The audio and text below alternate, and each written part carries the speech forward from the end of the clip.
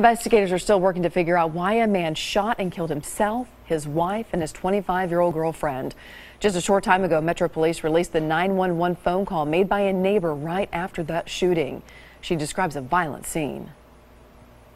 We heard 4 shots. Okay, somebody hollering and screaming. That was right after police say Andre Parker shot his girlfriend, Chanel Bowen, Jackie Parker, his wife, and then himself. Now, this happened in a driveway at a home on Vista Lane. Inside that home, at the time, an 8-month-old baby and a 6-year-old. Parker had been reported missing by his wife and his girlfriend earlier in the night, and then at 4:15 a.m., police responded to find all 3 dead. A GoFundMe account has been set up to help families cover the cost of their funerals.